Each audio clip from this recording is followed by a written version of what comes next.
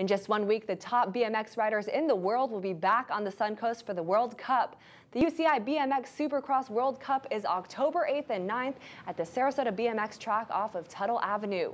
Riders will fly through the air after the 35-foot drop to start the race. The World Cup is expecting more than 250 male and female athletes from 35 countries to compete for the title.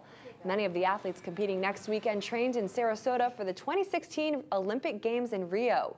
Tickets for the high-action event are on sale now at sarasotabmx.net.